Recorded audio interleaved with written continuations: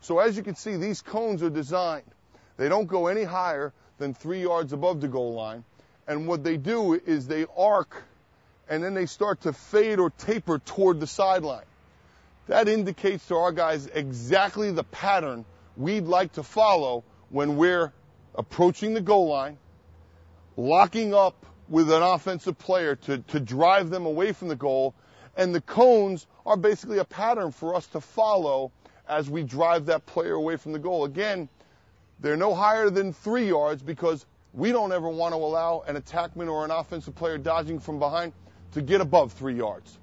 Earlier in this video, when we began, I numbered the field. I showed you the important areas of the field. And one of the areas that I put great emphasis on was the area we call the island, the area 5 yards above and 5 yards wide of the goal.